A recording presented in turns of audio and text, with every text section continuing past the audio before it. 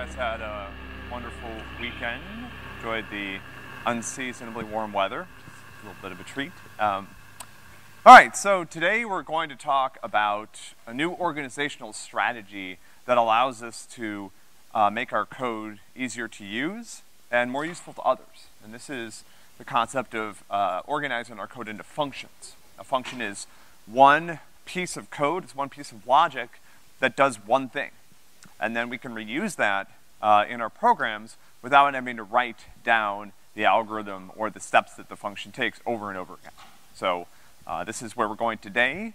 And to some degree, what we're introducing here is really a new organizational strategy. The code that you see inside of, for example, this function that I have up on the title slide should not look unfamiliar to you. This is just using the same ideas that we've been introducing over the past couple weeks and that we're going to continue to practice with. But functions allow us to make our code more reusable and also prepare us for things that we're going to see in the real world. All right, so, you know, at this point, I hope you guys are sort of adjusted to the rhythm of this class. This is how things work. Today is the first day that the daily homework problems will be due every day, the day that they're assigned. So the intro set was due yesterday. Starting today, there's a problem out today. That problem is due today. There'll be a problem out tomorrow. That problem will be due tomorrow. There'll be a problem out Wednesday. That problem will be due Wednesday, okay? So this is what we do from now until May. Today's the first day that we're gonna run our full slate of office hours down to 0403. We have an MP that we're releasing today that you guys will start working on. So again, this is sort of how we set up the semester. And our goal here is to try to, one of the things that we've done very consciously in this class, and we're constantly working to improve this and tweaking it every semester, is we want you doing a little bit every day. But we also don't want, one particular day or one particular week to be really awful, okay? So, we want you kind of working steadily, consistently throughout the semester. And the reason for that is because that's how you learn. You don't learn by cramming the night before an exam, taking it, and then forgetting everything. Like, that doesn't work. So what we want you to do is not do that, right? We don't want big spikes. Not to say that there won't be 1 or 2 days in the semester where you're a little behind on the machine project and you have to catch up and you'll remember those days later. But our goal is to try to spread things out for you evenly so we avoid those hot spots. We avoid those big peaks in intensity for the class. So in general, this is sort of how things are gonna work from here on out. On either Sunday or Monday, you'll finish some portion of the machine project. Again, starting today, pretty much every week, from now until the end of the semester, you'll have something due on Sunday or Monday related to the machine project. There's a few exceptions around spring break so that we could fit things together more nicely.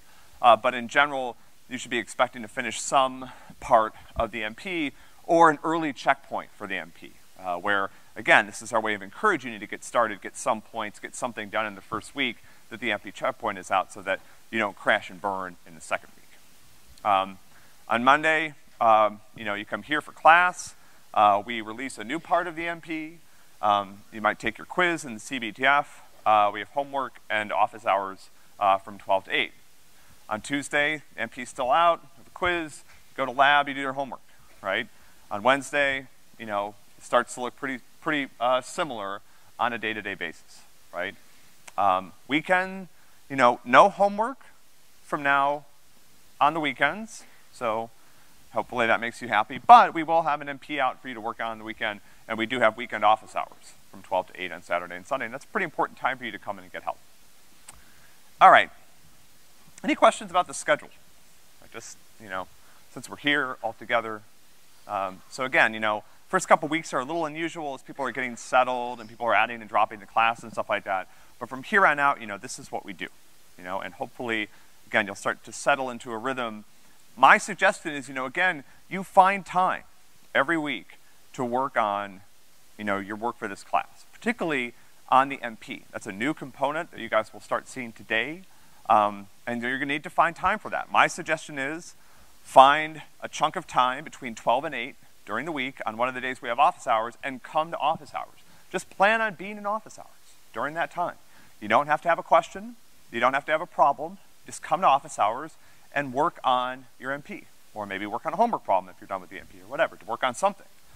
when you come to office hours consistently, what happens is that, A, it's a way of blocking off time so you make sure that you're getting enough work done so that you can keep up with the class, but also you'll start to recognize other students, you'll start to recognize the staff, you'll get to know some people, it'll feel friendlier and kind of more, you know, more enjoyable, right? Because you'll be around some of the same people every week, right, that are on a similar schedule.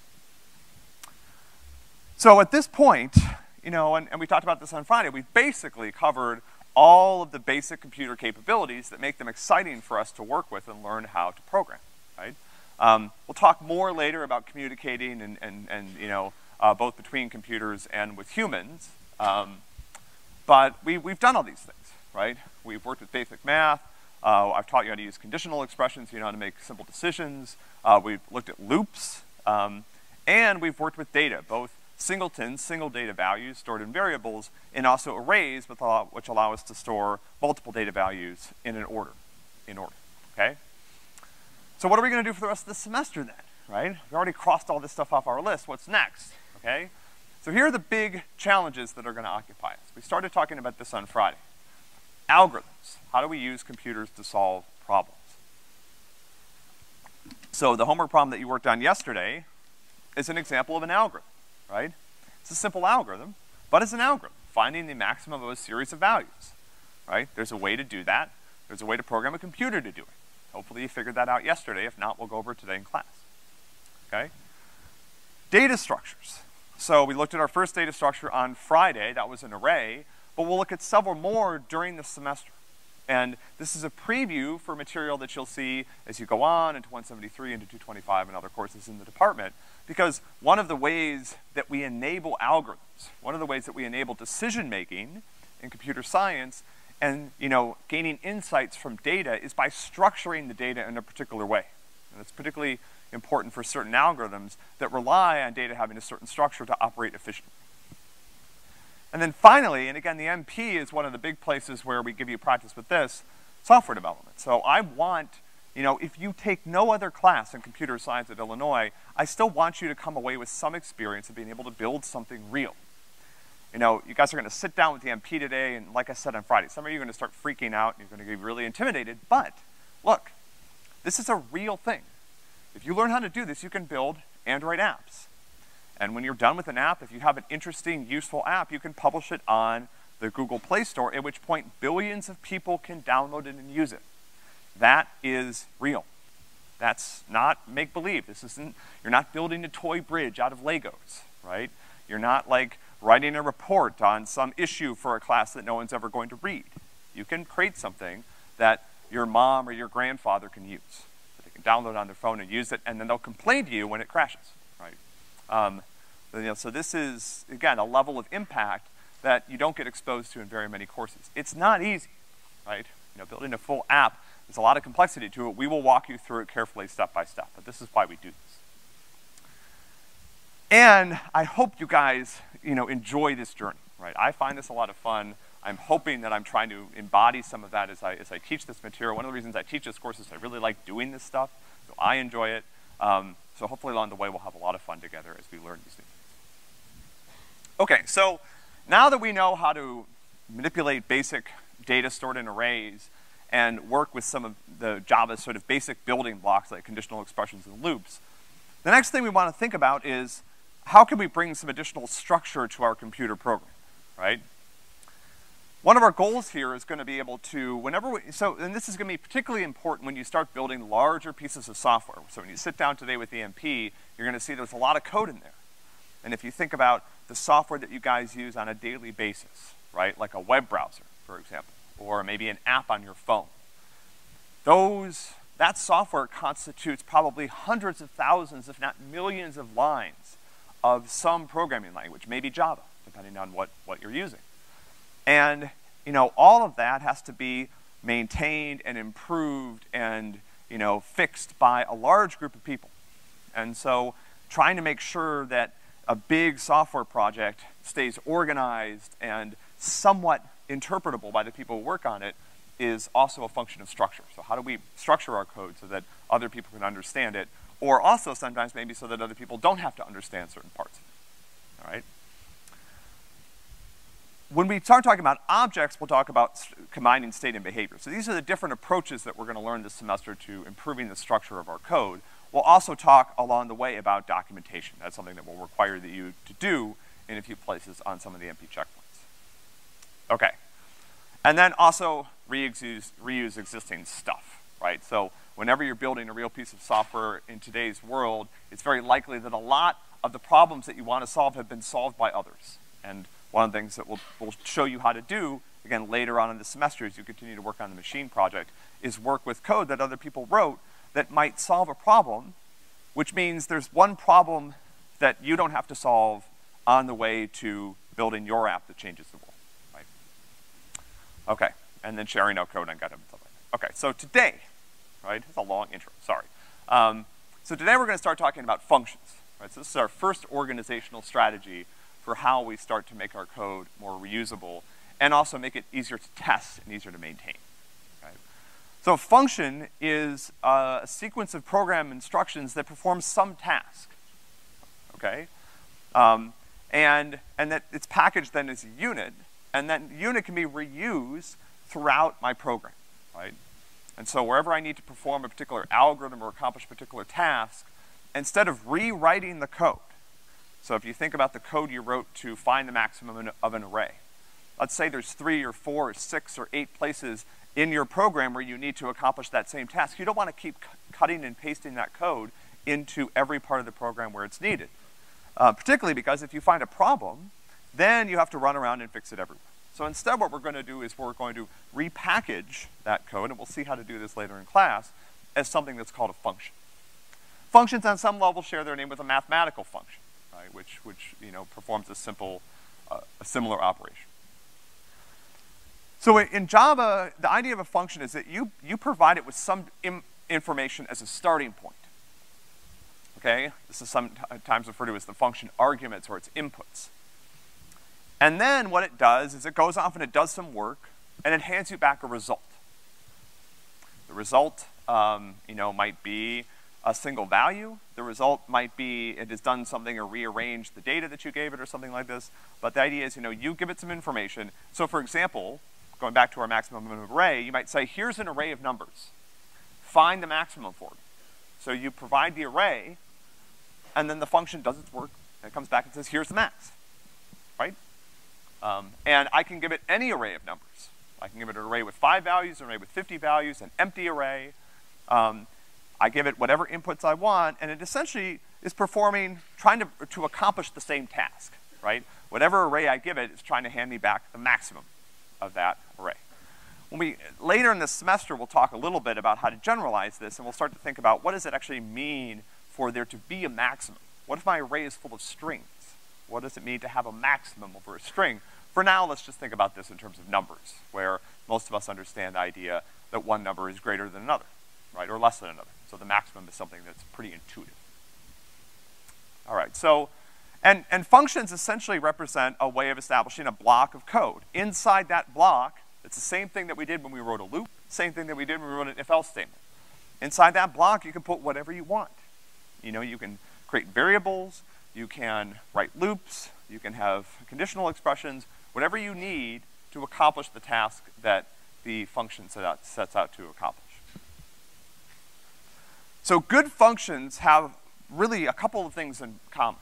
One of those things is they do one thing well. It's sort of the idea, right? A function accomplishes one task that you can specify very easily. So find the maximum of an array. You wouldn't write a function that was like, find the maximum of the array or print hello world. That doesn't make any sense, right? You want to do one coherent thing. You could have 2 functions, one that prints hello world, one that finds the maximum of an array. But you don't have it done by one, right? We try to have it set up so it does one thing well. That also allows us to test it easily. So we can ask it to solve certain problems that we already know the answer to and make sure that it's correct. And when we do some of the examples in the playground for the next few weeks, you're gonna see me doing that. And when you guys work on the MP, we're gonna provide you with test suites that you're going to have to get all those tests to pass in order to get full credit on that part of the MP, all right? All right, sorry, and then because it does one thing well, it allows me to reuse this in multiple places. So anywhere I need to accomplish a particular thing, I can, instead of reproducing the same code, I can insert a call to this function. All right, so let's look at a function declaration in Java. So this is now new syntax for us to look at. All right, so let's peer at this for a few minutes together. Okay, so what I have up here, this part, this is a comment. But it's a comment that's structured in a very specific way that I'll come back to in a minute. This is something called JavaDoc. This describes what the function does, and it describes the parameters that the function takes and what it accomplishes. And this is useful because you can use this to automatically generate documentation about this function so that it's easier for you to use and for other people to use. But all this is a comment, and so this is technically ignored. I shouldn't say technically, it's ignored by Java. The real work starts here on line 8. So this is a function declaration, right? And there are a couple of parts to this. So if we start from the left, the first thing we see is a type. This is int. So for the functions that we're going to be looking at for the next few weeks, the return value, this is what the function returns. So when it's done, it's going to tell me a result, and the answer it's going to give me is going to be an int. The next thing is a name. This is like a variable name. It's up to you to create it. This is how I call the function. If I want to perform a particular action, I need to use a name, and in this case, the name is add. Choosing good names is important because the name should describe what the function does. That way, when you're reading your code, it's easier to figure out what's happening. Now I've got two parentheses, and here are the arguments to the function separated by commas. Now, the arguments might be empty. It's possible to have a function that takes no arguments. We can see examples of that in a minute. This function takes 2 arguments. The first one, and here I have both a type and a name, right? This looks a little bit like a variable declaration. So the first argument to this function is an argument called first number, that's of type int. The second one is called second number, it's of type int. The types here are important. So when someone tries to use this piece of code, you're telling them that in order to call the add function, you have to provide 2 arguments. Both of those arguments have to be integers. Now I have a block of code. So I have this open curly brace and the closed curly brace on line 10. Inside this block, I can put anything I want. Here, this is a very simple function. All it does is add the 2 numbers together. And this is one of the first places you'll see something called return. So return is a special statement in Java, and what it does is that it returns a value from a function. So when Java reaches a return statement, the function that is executing will stop, and whatever the arguments to the return statement, whatever the argument to the return statement is returned as the result of calling the function. So when I call add, the result I get back is first number plus second number, which is what I would expect. Now again, is this a particularly useful function? No. Because if you want to add 2 numbers in your code, just do first number plus second number. There's no need to have a function, but it's a simple example for us to see the syntax here, okay? And again, there's a number of different parts of this, right? So let me just go back and go through them again. The type, this is the return type. So anytime I call add, I'm gonna get an int back. The name, this is the name of the function. That's up to you to define. 1, 0, 1, or as many arguments as you need. So this is the data that I'm providing to the function so that it can do its work. Here, I'm providing 2 numbers. Then I have an open brace, and that starts a block of code that contains the code that constitutes this function. So that starts on line 9 and goes until this matched closing brace right here. Inside, just like with my if statements and my loops, I indent to the right. This makes it easier to read so I can tell where the function starts and stops. Then this function only contains a single line of code, and what it does is it returns the result of adding the 2 numbers together. Return is a special statement. As soon as the code inside my function reaches a return, the whole function stops, and whatever I pass to return is returned as the result of calling that function. Questions about this before we go on? Although it'll probably get a little bit less abstract in a minute. Okay, great. All right, I just said all this. So how do I use a function? So now I've declared this function, right? I've told Java that throughout my code, if I call this function add and I pass it 2 ints, what I expect to get back is those 2 arguments added together. And I can call a function anywhere I would normally have an int value, right? Now the code that calls the function, this is some important terminology. So the code that calls the function is known as the caller. When a function is called, the code that called the function essentially stops. And it waits for the function to finish. So when I call add, and we'll see some examples of this in a minute, when I call add, the function that's running stops, and then the program starts executing the add function. And will continue executing the add function until it returns. Once it returns, the caller now has the result of calling add, and then it goes on and continues executing, okay? The result can be used anywhere that I would normally have an int. So I can assign it to a variable, I can use it in a conditional expression, I can ignore it. All right? Do I have a playground here? Okay, let's just do this one. All right, so one, and I apologize for this in advance, one unfortunate bit of confusion involving our playground example. So in the playground, which are this environment that we use in class to experiment together, if you want to declare a function right now, you have to use this keyword static. I am not going to talk about this yet. We will get there. But this is just a result of how the playground works. So everything else is just what we saw. You see the return type, the name, an argument list. This is first number, second number, the types of my arguments. But I have to throw this keyword in front of the function. This is unfortunate. I apologize for it. It's how the playground works. All right, so let's walk through this code and see what happens. Now, one thing I want to make clear is that when you declare a function, that code doesn't execute right away, okay? You're essentially telling Java how to perform a particular set of operations. So when I start executing this code, what happens is on line 2, I'm telling Java, I'm declaring a function called add. Whenever I call that function, here's what to do. And then I provide the instructions that need to happen. And I also provide the arguments that add needs, and I tell it what it's going to return. Now, when I get down here to line 5, let's think about what happens. So line 5 starts to execute, and remember, a lot of times when I read assignments, I want to read them from right to left. So let's start at the right side. That is now a call to our function add. This code is calling add. So line 5 is the caller. So now what's going to happen is I'm going to start executing add. Now I'm passing 2 arguments here. I'm passing literals as arguments. I'm passing the literal 3 and the literal 4.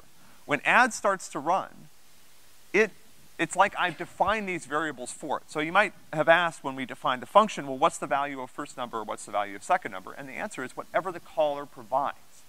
So here the caller is providing 3 and 4, which means I'm going to jump to line 3, and I'm going to, at that point, first number is equal to 3, and second number is equal to 4.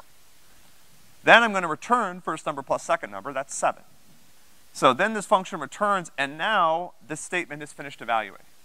And the result 7 is assigned to the variable result. All right? So let me just comment out for the rest of this, and we'll just look at just this. Okay? And then let's print.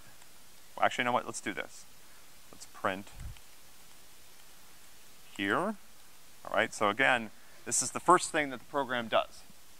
The first 3 lines from 2 to 4 are just a declaration. That code is not executed, okay? So now let's print, using our familiar print statement, we're going to print first number, just to see what that is. And I'll print second number. And then I'll put a print statement in here. And this is only to allow us to understand the flow. There we go. Okay. Right? So, and then this is important, particularly for you guys that are new to this, okay? Or may have had just a fuzzy idea of how this worked from your explorations with Python in the past. So when this program runs, see that there's nothing printed the numbers aren't printed when the function is declared, because that code isn't run. It's only run when the function is called. So the first thing that gets printed is this line here. Then I call add. So my code here stops running, it jumps into the add function, it prints first number and second number because I added those statements. So first number is 3, second number is 4, and then it prints done. So then this statement finishes, and I print done, and let's print the value of result too, for fun.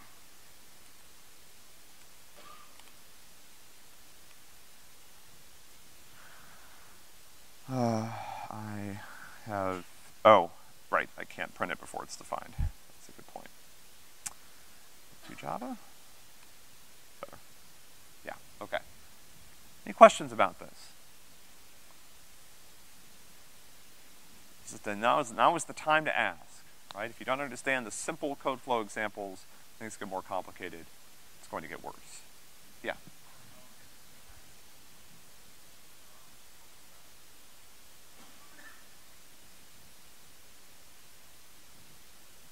So which one do you want, what do you want me to try? Oh, this will compile.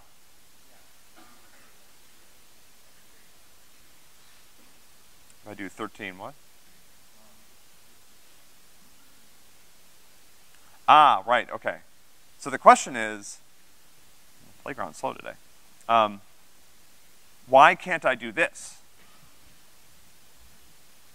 So remember, Java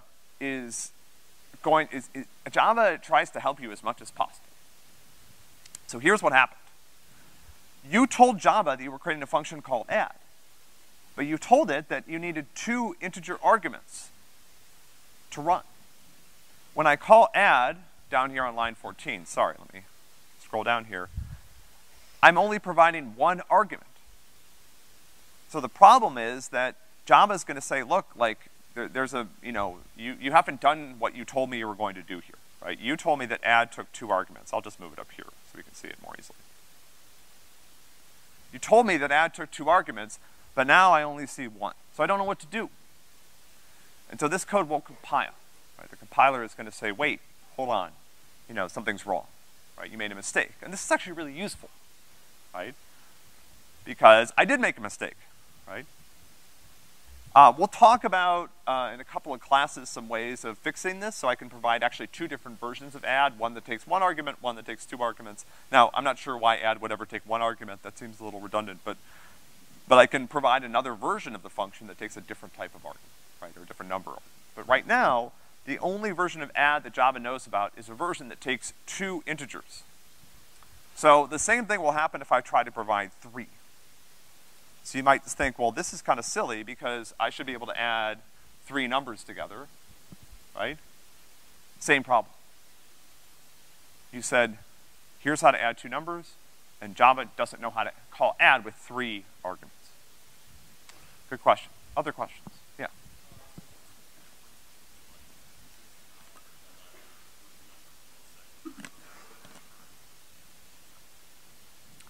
Okay. So the question is, what's the difference between printing and returning? So system.out.println displays a result to the console. Return causes the value of the function to evaluate to a particular result, right? So I can take these print statements out, and I gotta get rid of this guy, and the code still works, right? Okay? Now, let's try this. Let's try plus second number. But let's take out the return statement. Yeah, so now Java doesn't know what to do. Every function has to reach a return statement that returns a value of the type that it's declared to return. So here the problem is, so when Java was trying to evaluate the definition I provided for add, it said, wait, you told me this function was gonna return an int, but you never returned an int. Now I can return anything I want, right? So I could have a buggy version of add that returns an incorrect value, right? So now you'll see that my add function this first print statement is printing 3 plus 5, which is 8, but then my result is 9 because I made a mistake? Good question. Other questions? So the system.out.printlns that we put into our programs when we use the playground are really just a way of us finding out what's happening. This isn't something that you'll normally do as a programmer in real life. Because if you call system.out.println on Android, the user doesn't see that. It goes into some special log area that only developers will see, right? So normally when we're writing functions, we're a lot more concerned about what the return value is, right? The print statements that we use here are really just a chance for you guys to get a sense of what's going on, right? That's why we put them in. All right, so let's see some other places where we can use our other ways in which we can use our function. So I can call the function and then print the result. So when line 6 is evaluated, what happens is Java starts evaluating the line, and it realizes it needs to call this function add. So it calls the function add, and passes the arguments 4 and 5, and then it prints whatever the result is. So now what's gonna happen is I'm gonna print 9. So again, I can use a call to add anywhere that I would use an int. So as an argument to print, I can use it as part of a mathematical statement, right? So now I'm taking a bigger result that's the result of adding 2 numbers, adding 2 more numbers, and then adding another number, right? So there's 2 calls to add there. And again, let's put in our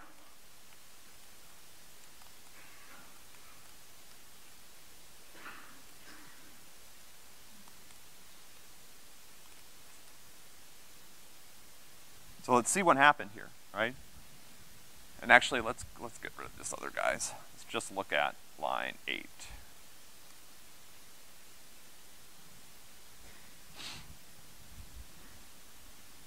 All right. So what happened here? So I started to execute line 8. The first thing I did is I called add with 10 and 20, so I see those printed out. The next thing is I called add with 20 and 30, so I see those printed out. Finally, I add in the 10, and now Java knows what value to assign to bigger result. So I start on the right, I do all the work to figure out what the value is that I'm using for my assignment, and then I send it to the left, and now bigger result is 9. As I mentioned last time, I don't have to store the result of calling a function. Whoops, sorry, I have to give it the right number of arguments. So for example, that last call to add, let me take out this print statement now.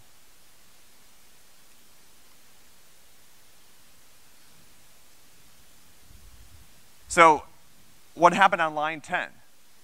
I ran add, and then add passed back a result, and what did I do with it? It's just gone, right?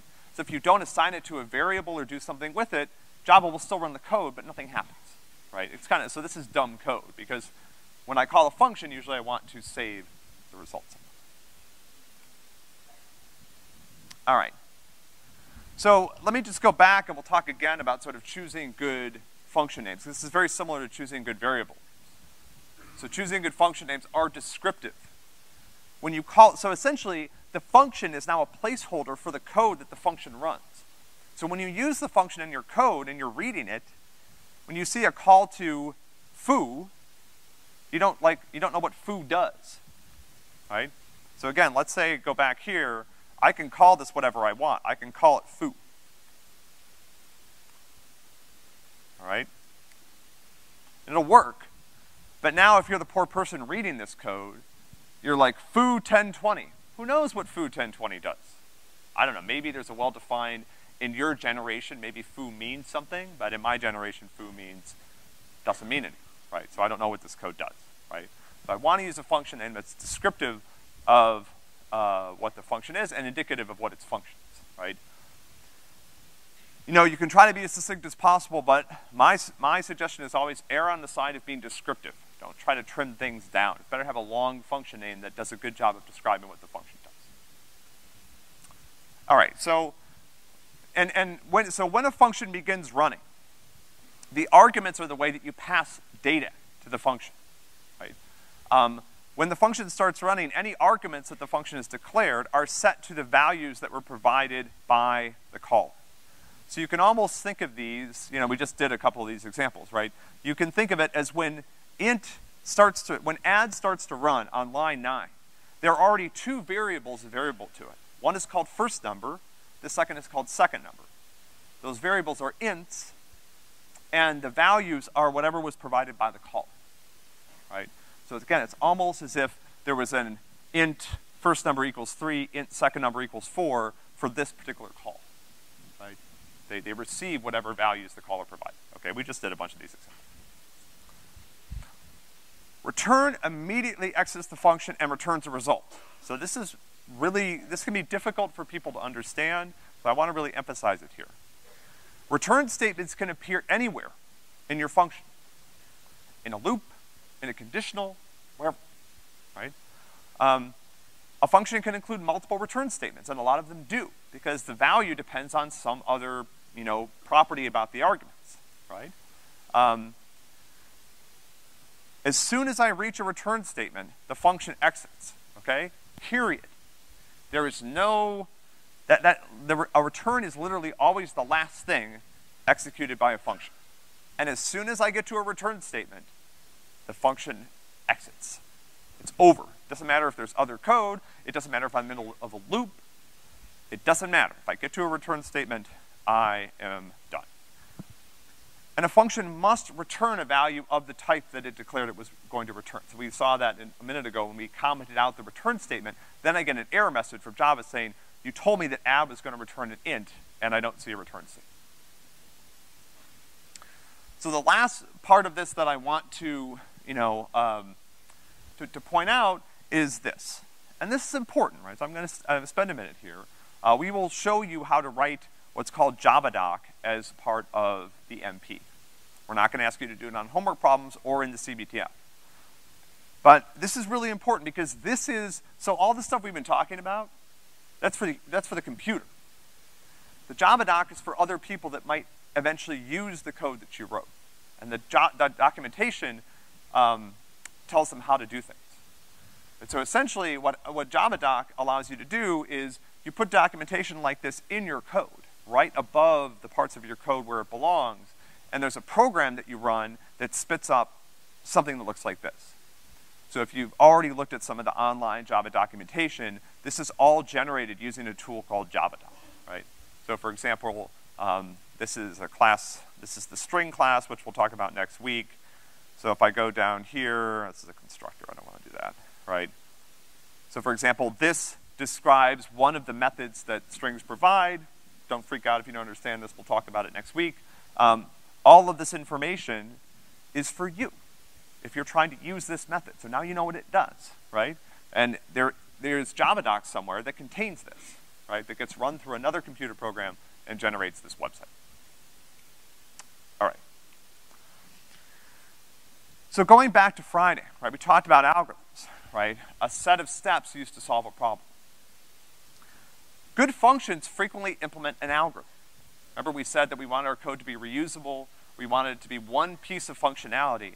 Algorithms frequently are a perfect fit for encapsulating in a single function, right?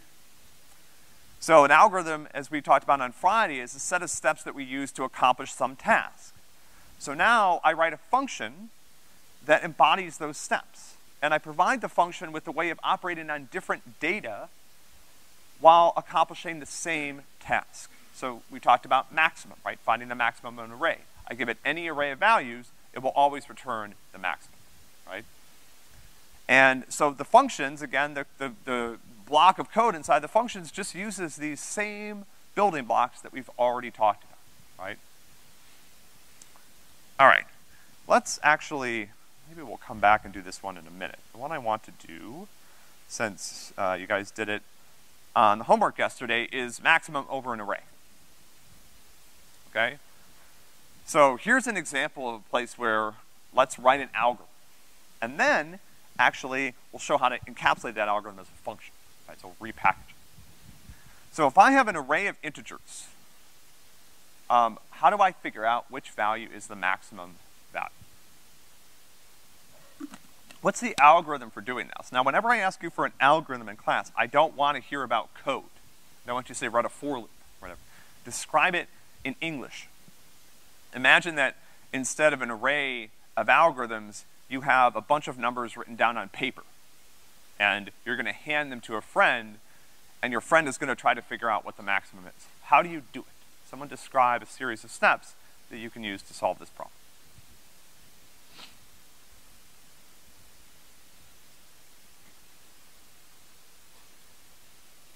Yeah.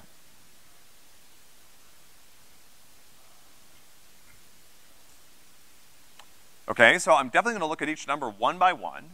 Okay, so imagine you've got those numbers written down on pieces of paper. So I'm gonna say, show them to me one by one, right? Okay, and now what do I do? Okay, so let's think about the first number. The first time I see a number, do I know, could that number be the maximum? Yeah, because I haven't seen any other numbers, right? So I'm gonna save that number for later. Then what do I do? Somebody right here had an idea. Yeah.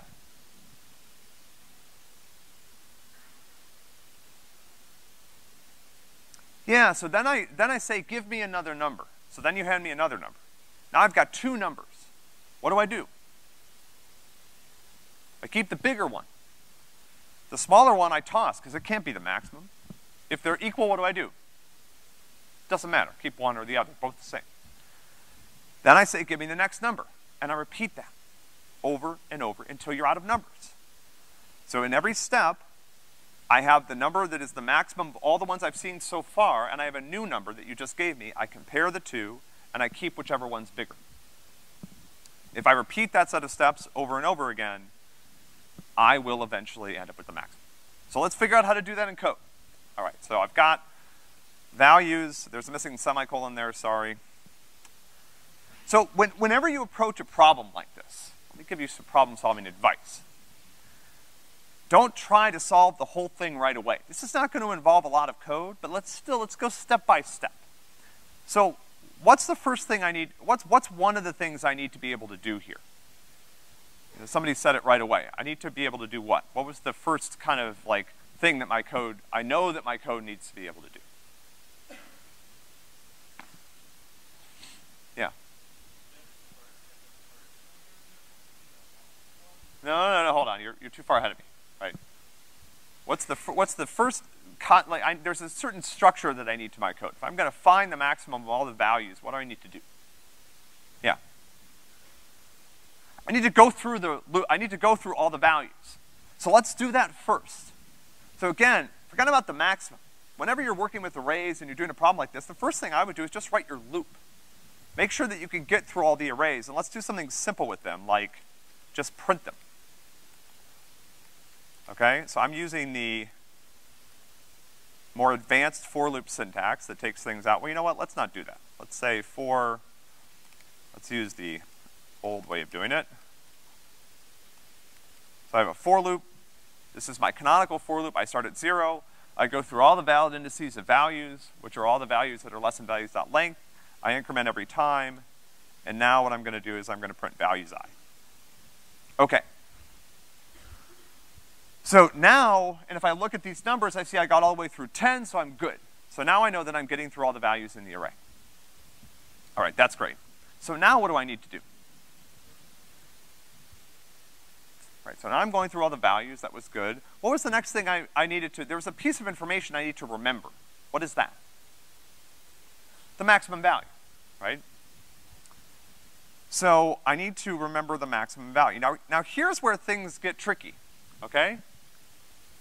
What should the initial value of my maximum be? Yeah. Well, okay, but give me some bad answers. What can it not be? What might you be tempted to do? I could say something like this, right? Right? Okay, let's try this for now. Let's just say we'll start off with a maximum of 0. Okay? And then, what do I do in my code? So now you give me numbers one at a time, and what was the step that I needed to perform? Somebody remind me? So the new number is values subscript I. My current maximum is maximum. What do I do?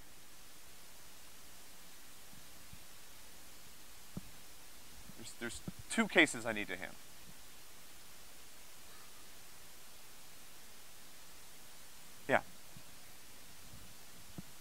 Yeah, so I'm gonna have a conditional statement based on the value of maximum and this new value. All right, so I'll get rid of my print statement now. And actually, you know what? Let's write this differently. Let's say if values is greater than maximum. So if the new value that I just found is bigger than the maximum, what should I do? This means I found a new maximum. So I need to change the current maximum that I'm keeping track of. So does this make sense, everybody? If the new value is greater than my maximum, then I set the maximum to the new value. When I'm done, let's print the maximum. And let's see if this works. It's a little slow, but okay. Is this the maximum value of the array? It is. Is this correct?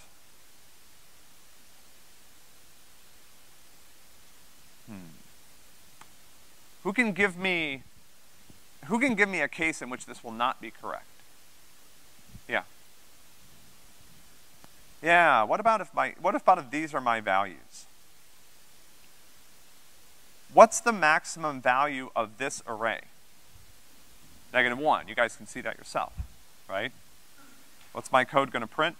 0. So this is the tricky part of this problem. The problem is that when I'm choosing the initial value for the maximum, what do I really need to do here? Yeah. Yeah, so I need to choose a value from my array. So now what I'm gonna do is I'm gonna say its values 0. It's the first value. Now this will work. Okay? There's one last little fix I can make here. Anybody see it? It's this tiny little optimization. Yeah? I could do that, yeah, but I'm actually, the optimization I'm gonna do is actually gonna prevent me from doing that. I don't need to look at the first item again, right? All I need to do is look at the rest of the items. So the first item I already set to my max. That was the first number you gave me. Now for the rest of the numbers you gave me, I apply this algorithm. Okay, good. Let me go back and do some announcements, and then we'll go back to that if there's any questions. So today's MP checkpoint is up. It should be available on the website. You guys have, depending on your deadline day, either Sunday or Monday a week from now, you guys have a checkpoint that you need to get to in order to get 10 points. The full due date of the MP is not this coming weekend, it's the weekend after for MP0, okay? But please get started on this. Today, from 12 to 8, we have our first full slate of office hours. Today is a day that we have a lot of CAs signed up for office hours because it's normally the deadline for the Orange team. It's not a deadline today, but if you want to get started on the MP, trust me, there will be a bunch of happy, well-trained CAs who will be really excited to see you if you go down there today between 12 and 8. My office hours today are from 4 to 5 only. Keep in mind that starting today, homework is due the day it is assigned. Good luck on the quiz. I will see you guys on Wednesday.